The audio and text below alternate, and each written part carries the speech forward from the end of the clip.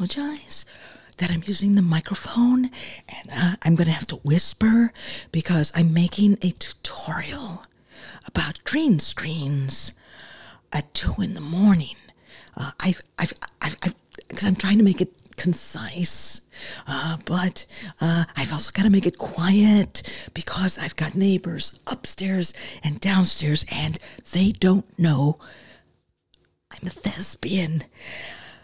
It's Thursday. I'm wearing a derby, so it's Theater Thursday. My name is Marga Gomez, and I try every Thursday to drop a tutorial on YouTube for performers who want to take their shows and put them online, for audiences who want to appreciate what online performers go through, particularly solo theater performers. If you enjoy it, well, you could drop me a buck or two on Venmo at Marga Gomez. So what I want to tell you about is this lovely hack called the green screen. When you're doing a solo performance, it's just you and it's the words. And the story is everything. Also, sometimes it's good to have a microphone. But I never have it in. You don't see the microphone. I have them hidden. That's a whole different tutorial. But for now, I'm just saying, the words are the most important part. But, you know, these shows are about an hour long sometimes. We try to actually shorten them for online. But I'd say about an hour. Mine are an hour and 5. Okay, an hour and 5. But, you know, there's laughs. No, there aren't. It's online anyways. Well, all I'm saying is that I add visual enhancements to my shows when I can, because a lot of them are biographical stories. So there are actual places and actual people in my story. And I have photos of the people, and I have images of places that I love very much. I use a software program called Ecamm. So I'm able to put those photos into the software, into my computer, which is hooked up to my camera, which is hooked up to my microphone. And there you have it. There is the show. Different elements, visual, sometimes a little music. Huh? Yeah. Oh, yeah. And maybe let's go to the park. And how do I change these scenes? Well, I don't do it discreetly. I have all I need on my phone. It's an app called Stream Deck Mobile. Now, there's actual hardware console you could buy that Stream Deck, but solo performers, we can't be tied down. We don't want to keep going back to the computer. We want to move around. We want to change things, right? So we use the software. Again, a couple of microphones so the sound is consistent.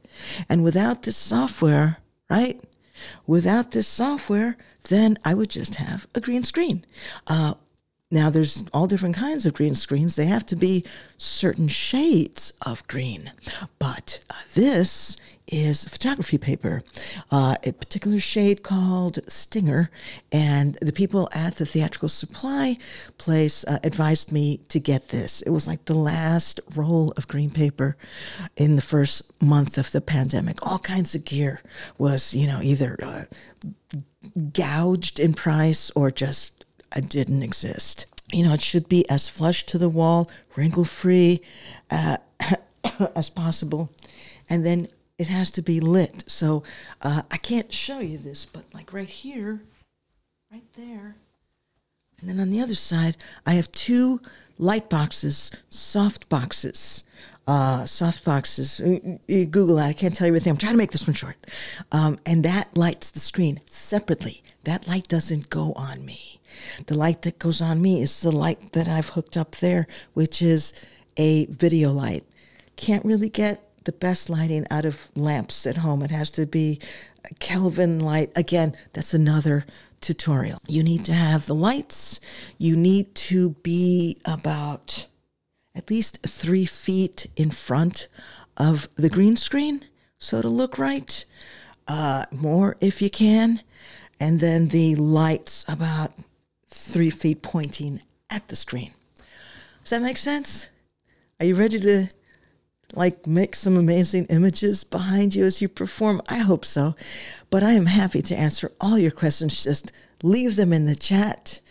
Ask me about green screens. Ask me anything. Again, I have live streamed 4 one-person shows, and I've tried to use every trick in the book to make them engaging to the audience. But the most important thing is good sound. And really, really almost in a tie for good sound is a great story to tell. And then there's a whole bunch of other things that will just cost money, and I'll tell you more about that later. I'm interrupting my own tutorial. I'm at the automat, as you can see, the virtual automat, and I realized, oh my gosh, I didn't tell you that I teach solo performance, actual online classes, one-on-one coaching or groups. And you just need to go to my website, margagomez.com, if you'd like to find out more information. I can tell you right now, my rates are probably the best in this field. And I have done 13 one-person shows, and I've adapted 4 to online viewing. So just go to my website, margagomez.com. If you would just like to get started as a solo performer, if you're a solo performer who has a play and you want to know how to adapt it to Zoom, all right? I got you. Let's go back to the tutorial. As I said, there's different ways to create your green screen setup, and there's a lot of them on sale online. You can just buy a green screen, and some of them are quite expensive, and they have a whole apparatus, and I don't know. But there's this one green screen that it's just kind of the right size. Even for a one-person show, it's kind of like as wide as my arms, and you can sort of make do with that. But I read the reviews, a lot of people complaining. A lot of people thought, oh yeah, it looks good. But then they tried to fold it back. It was like this portable green screen, and it wouldn't fold, and people were just, they were acting like they had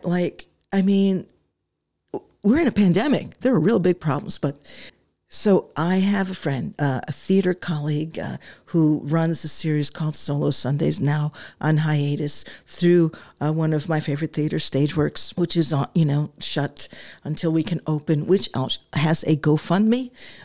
You might want to check them out if you know the wonderful Ty McKenzie who runs it.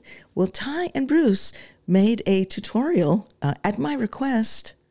After he told me how good he was at this, I says, well, you know what? There is no video that shows you how to do it. You do it, and it'll go viral. And so this is just it's fresh. He's just made it. And we're going to drop it here at the end of my tutorial. It's how to fold that fucking Amazon green screen.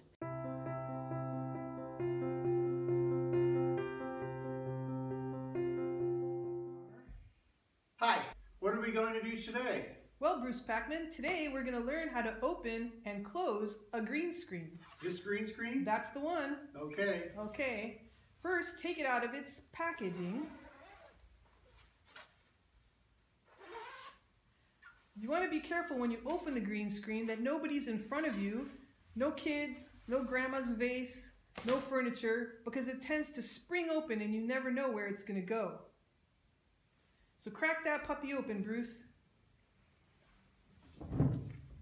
Smooth. Now we're going to show you how to close the green screen. Grab the frame from both sides as far as you can and pull it together like a taco. Bring the bottom towards you and step on it with your left foot. Now bend down, having your left hand flip around and pulling it down while the right hand covers the left. There you go. Wow, you made that look so easy, Bruce. Thanks, Ty. Ty, what are we going to do next? Next, we're going to learn how to build a submarine.